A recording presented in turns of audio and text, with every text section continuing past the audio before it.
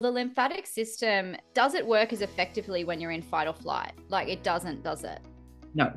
No. So what you want to do is try and, as much of the day as possible, be in the parasympathetic nervous system, which is the nervous system that is the calmest, the rest and digest, they call it. And that's where your lymphatic system is going to be working its best. And you can access that state through the breath. I almost often recommend to people that you can kind of forget about, people put a lot of importance on thoughts and how you think.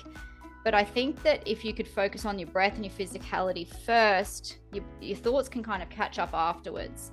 So the breath that I really like to use to really calm myself down, and it works every time. It doesn't matter how stressed I am. If I do this breath for 5 minutes, it just goes away.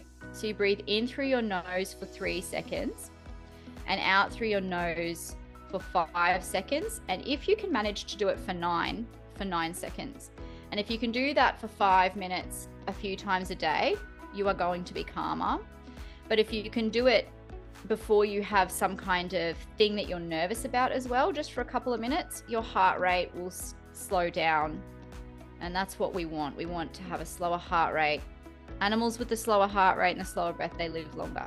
So it increases your longevity. And there's lots of reasons why, but the lymphatic system would have a huge, huge part of that.